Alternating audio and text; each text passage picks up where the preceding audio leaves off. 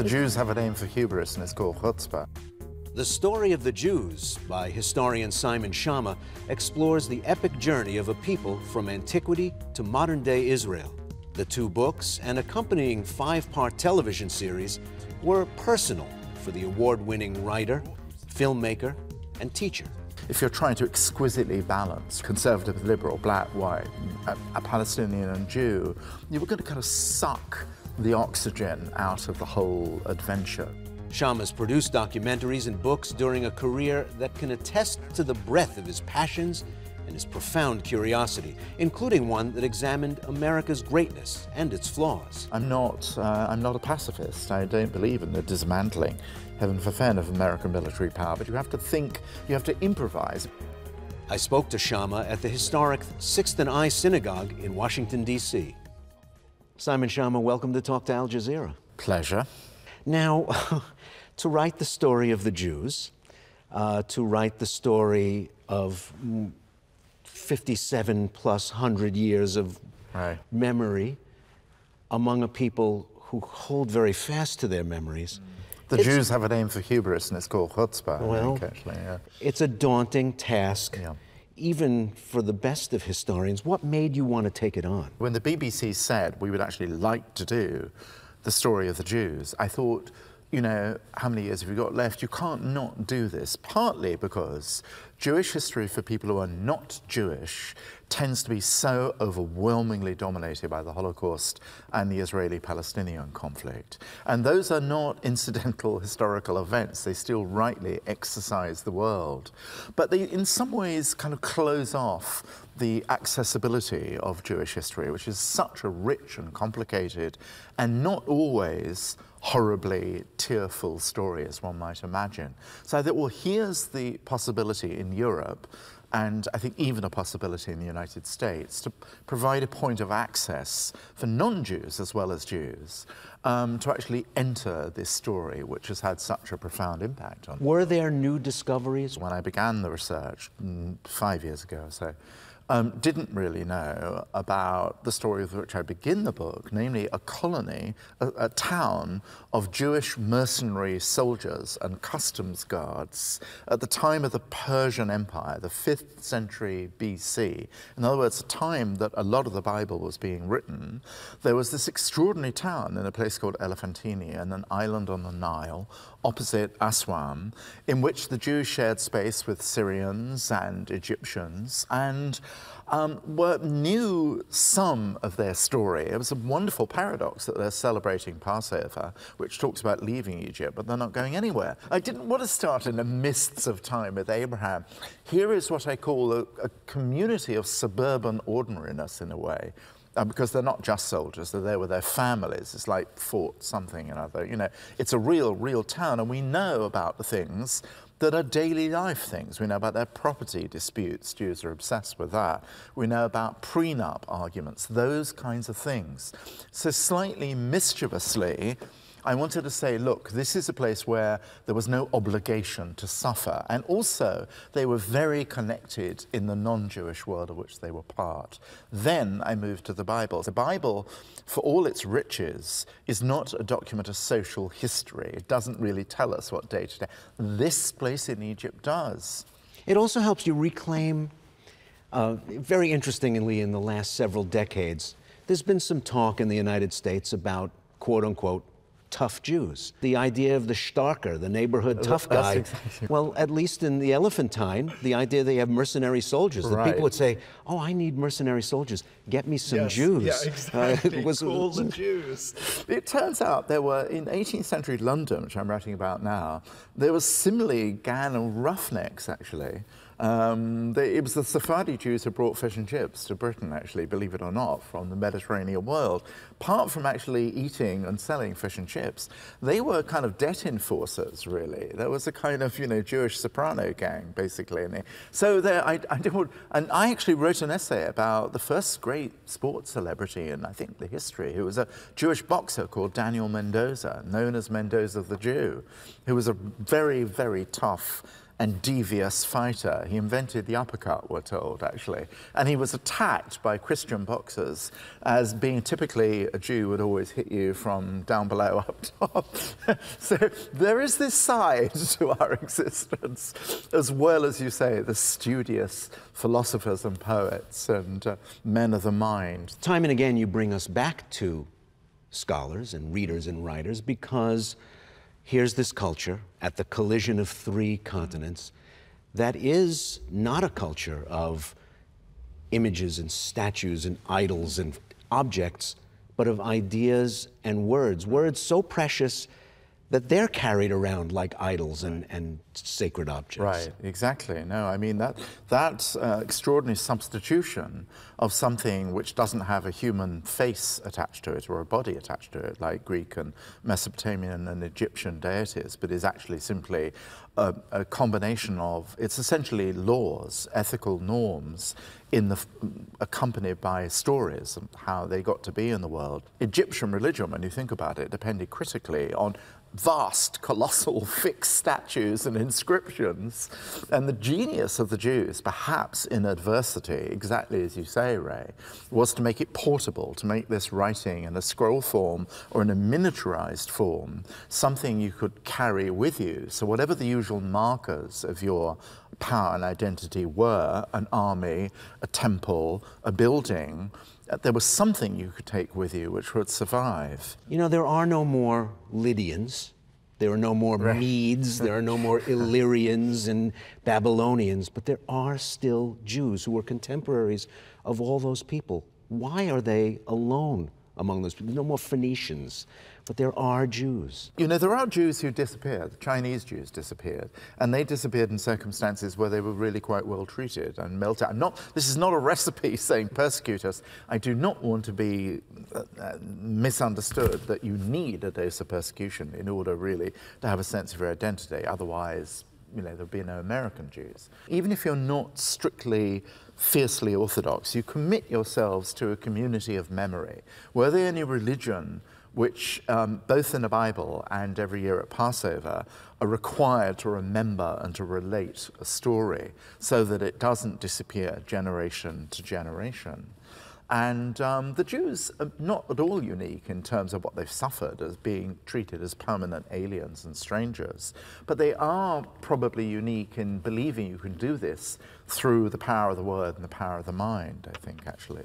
You use the word we, and this is an interesting moment for a historian because, you know, you're not a German romantic poet, you're not a 19th century abolitionist, you've entered the world of a lot of different people, as a historian does. You try to see their world. How do you do it when you are of the people you're writing about as well as learning about the people you're writing about? Well, it's true, and we all, I think, growing up in the 1960s as baby historians, most of us took a self-denying oath. That's to say, we would, even if there was we were British historians writing about British history, which at that time I didn't do, you accepted the fact that they were unlike you in time and place. They were kind of incommensurably strange. The past is a foreign country, and therefore you had no illusions that you were walking and talking among the dead. It struck me a long time ago when I was writing about the French Revolution that the virtues of, you know, chilly distance, I'm loading it really, the virtues of distance and objectivity can be oversold. That's to say, when I thought I wanted to do the French Revolution book, I went back to read the histories that had been written in 1889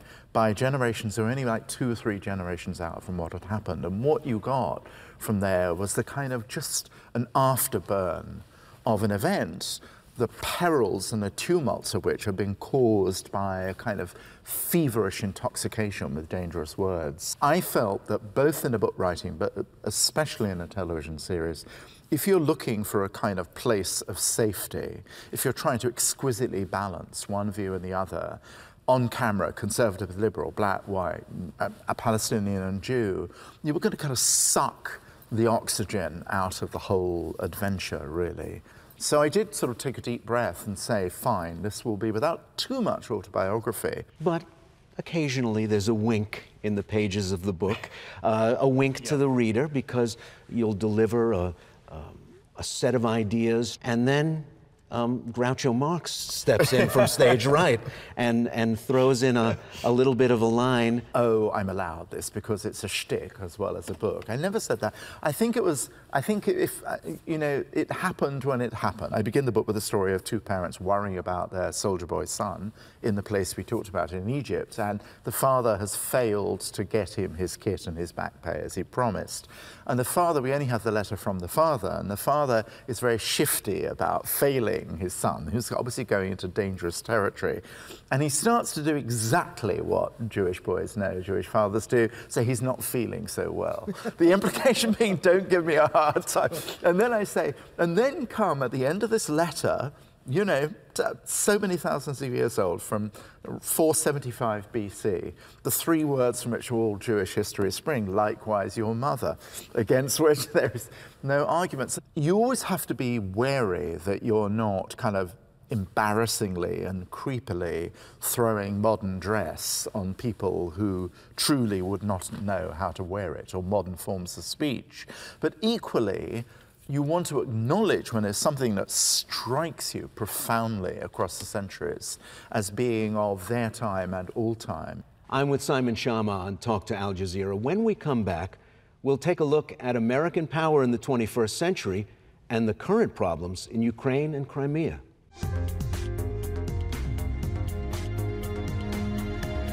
Only on Al Jazeera America. I lived that character. Go one-on-one with America's movers and shakers. We will be able to see change. Gripping, inspiring, entertaining. No topic off limits. I'm like, Dad, there are hookers in this house. Exclusive conversations you won't find anywhere else. These are very vivid human stories. If you have an agenda with people, you sometimes don't see the truth. To watch new episodes of Talk to Al Jazeera, check your local listings or visit aljazeera.com.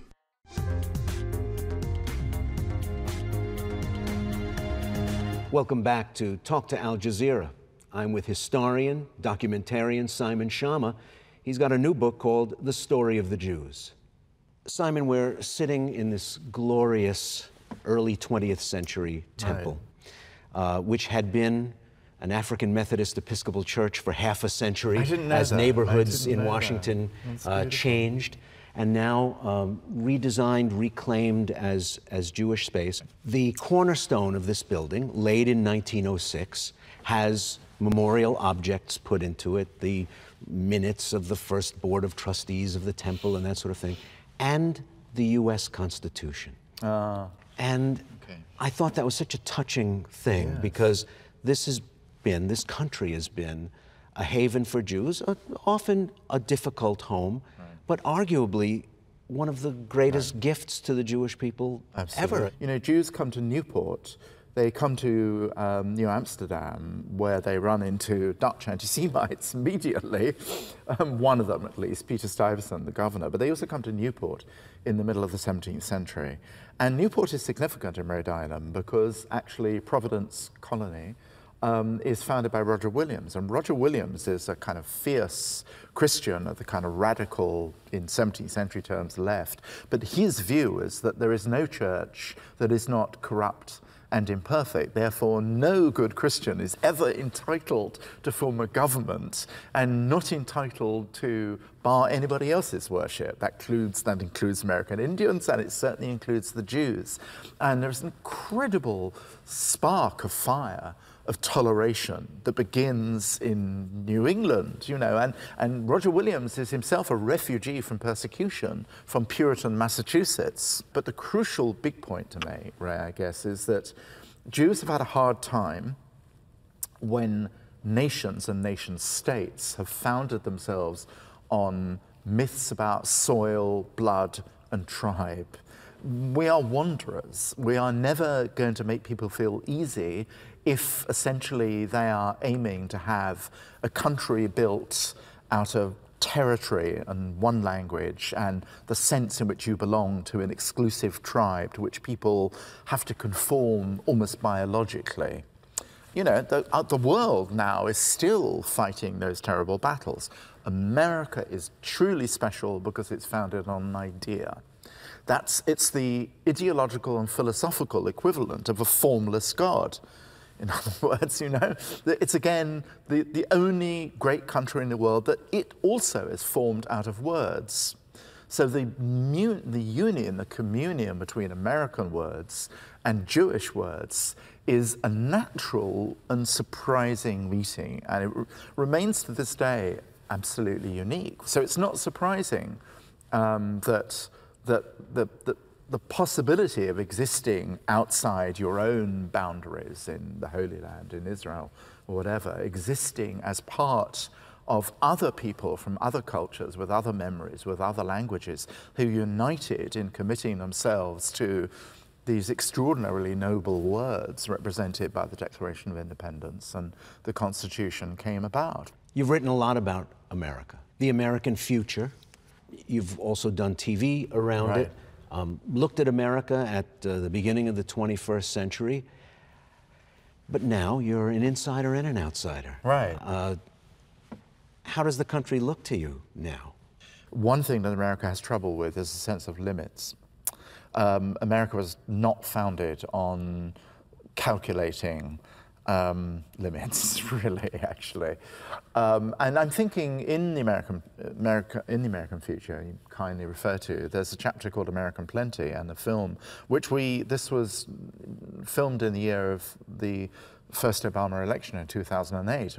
And there, this year, as you know, those years ago, the essential drive to remain special in the world and to, you know, keep a national community as driven by its extraordinary sense of creativity and determination and self-motivation depends also on a calculation of what you can't do as well as what you can do. This is not an election winner, of course, actually, one has to say.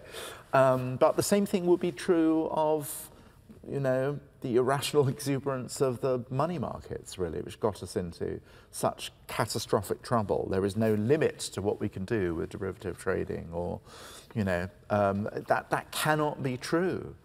So we're wrestling with this dialogue between a kind of political language which says that's capitulationism, that's for the Europeans, that's for these sorry addicts of government regulation always telling you what not to do. We are American and we can do absolutely anything. And on the other hand, a gentleman saying, no, we actually are all knitted together in this world, God help us. There are some things we have to calculate that possibly we can't do, or we do with a more modest sense of what our horizons are. Well, there's a baby in the bathwater problem there, because part of the American genius, I would argue, is that that sense of no limits drives you to do amazing things that nobody else thinks you can do.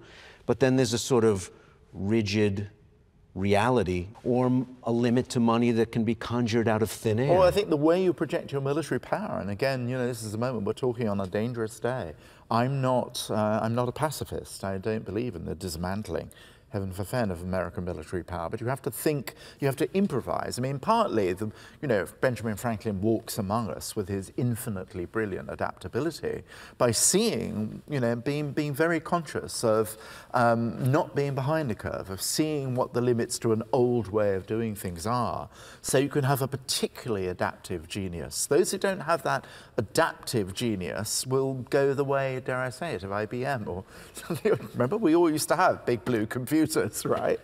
That's what happens. So we have to think, as Americans brilliantly do, more nimbly, more cleverly, rather than just assume that the whole world is our oyster. But isn't the tough balancing act doing that without giving into declinism? When the president tried to rally the international community in Libya, and then again in Syria, and now with at least more partners and more support in Ukraine and Crimea, you're seeing a different kind of projection of power. You can't just simply speak power into being in the way you used to. You can't, but you can't run away from it either. Is it tricky? It's unbelievably tricky. It's the most tricky thing of all, I think, really. And for all his faults, there was a way he didn't have to cope with the sort of catastrophic recession or we've just barely pulled out of. But Bill Clinton did have a way, as did Franklin Roosevelt, you know, even his way Ronald Reagan did too. They all had a way, actually, of saying, what could be done in a new way without, without sounding stentorian and depressing. That was the problem. Jimmy Carter had very important things to say, but it was appallingly hopeless. The way he said it was just making everybody feel naughty and wicked and having to stand in the corner for their sins. Look, we're at a very, very serious moment today since you brought it up. And it struck me this morning, thinking about it, that, you know, whatever happens as a response to the possible annexation of Crimea, there is a gigantic issue out there which America is supremely fitted to lead, namely the definition of what free Europe is. This sounds a little Cold Warrior for me, and I couldn't be less of a Cold Warrior, but we need to make it absolutely clear to the Russians that the days of reconstructing the Soviet Empire are gone, that there is such a thing as a free Europe now. We need to worry about where its borders are, but we need to do this. Americans, be it the Atlantic Charter, be it the Declaration of Independence, be it the Gettysburg Address, are very, very good at pithily articulated statements of principle which the world immediately understands. There are probably some people picking up a paper, turning on this broadcast, hearing about it on the radio, and thinking, why is this my fight? Why is whether Crimea is Russia or Ukraine my fight? It turns out, unexpectedly, that the great issue of our time is how do people of different beliefs and different cultures share the same common space? And if the answer to that, to problems about sharing a common space, is you invade a part of a country in order to sort out problems with minorities, you're in an unbelievably, suddenly, violently dangerous world. And we have, after all, along with Russia, in this particular case, we are signatories to a treaty. They gave up nuclear weapons in order to be guaranteed the territorial integrity of Ukraine. If that paper is worthless, we are truly in a 1930s situation in which none of the countries who feel close to a potentially expansionist Russia are going to feel safe. The Baltic countries are going to want to have their nuclear weapons. The Scandinavian countries, you know, all these countries that used to be part of the long reach of the Soviet Union into Europe are going to say we cannot possibly rely on American power. So the answer to our commuter in Duluth and San Antonio is to say, if you believe that America is not just simply about our parochial shared interests in the Western Hemisphere, but, you know, whether we like it or not, we've been saddled with this global role, which in some sense the world has benefited by an American presence, unimaginably so, since the Second World War, then this is a moment to, you know, stand up for what we believe. It's a moment to step up to the plate. I'm talking with historian Simon Schama. You're watching Talk to Al Jazeera. Stay with us.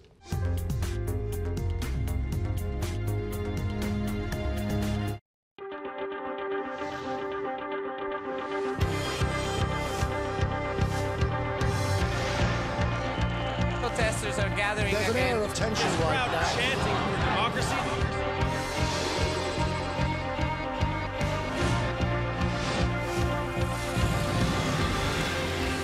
This is another significant development. We have an exclusive story tonight, and we go live.